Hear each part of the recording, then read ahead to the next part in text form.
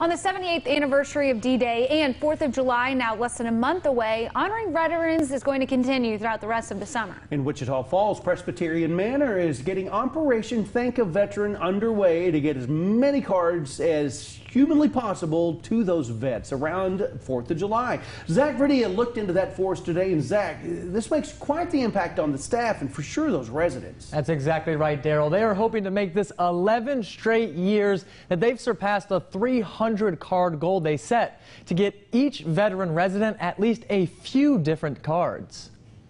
Each year, the staff at Presbyterian Manor does all they can to make sure their veteran residents are always honored. It doesn't cost anything. It just takes a couple of minutes, and it's going to make you feel good to do it, and it's going to make that veteran feel good to receive it. 11 straight years, in fact. And so far, they've surpassed their goal of 300 cards all 11 years. And marketing director Jerry Thomas says seeing the 50 or so veterans' reactions is what it's all about. While most people are going on picnics or going to the lake, boating for 4th of July, we want these veterans to get this thank you from a stranger, someone they don't even know, that thanks them for their service. So it really kind of touches your heart when you see that happen.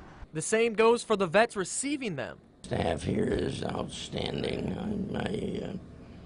And I don't say that because this young lady's here. Like 40-year Army vet Dale Nelson, who was aboard the 4th wave to storm the beaches of Normandy 78 years ago, who says each year more and more people use email, so getting cards thanking them for their service makes it that much more special.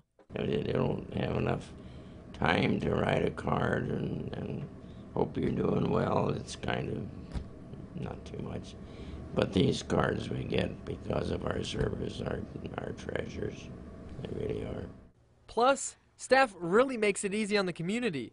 You just have to head to their site, pick which card you want to send, and add a message for a veteran. And Thomas adds the community always comes through. We get so many that are just heartfelt, and people are so appreciative for the service that the men and women gave for our country and the sacrifice.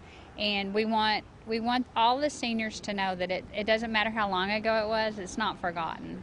A few easy steps to make a meaningful impact on those who put it all on the line for others. And we'll make it easy on you too. You can find a link to Operation Thank a Veteran so you can send a card inside this story over on our website. That's wonderful, Zach. I know that they so appreciate that and being able to save those cards for many years. Okay, thanks so much.